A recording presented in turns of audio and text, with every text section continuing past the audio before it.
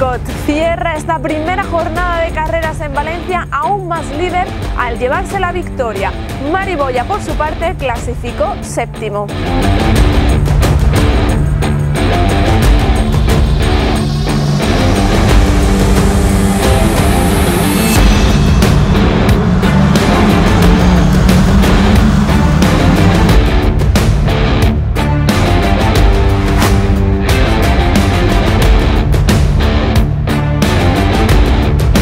I think it was a great race.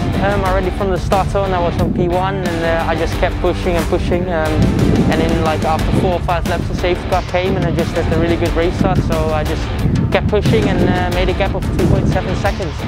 So I hope I can do the same tomorrow in both the races. We got one more qualifying left and I hope I can take the pole position there and to win all weekend like Navarra. El holandés ha conseguido ensanchar su ventaja en el campeonato con respecto a sus perseguidores Mari Boya y Oliver Goet al llevarse la victoria. I want to take as many points as I can. I'm not really busy with the championship now. I just want to keep pushing and try to win as much as possible. And we got 3 more rounds left after this race, so we got enough time to make hopefully a bigger gap.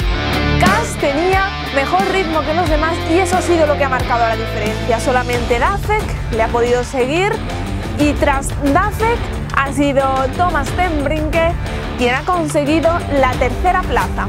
Como decíamos, Mari Boya clasificó séptimo, acabó la carrera cuarto, pero dirección de carrera decidió sancionarle por superar los límites de la pista. Veremos qué sucede mañana en las 2 carreras que nos quedan. Veremos si Kass sigue aumentando su ventaja o si por el contrario sus perseguidores le recortan puntos.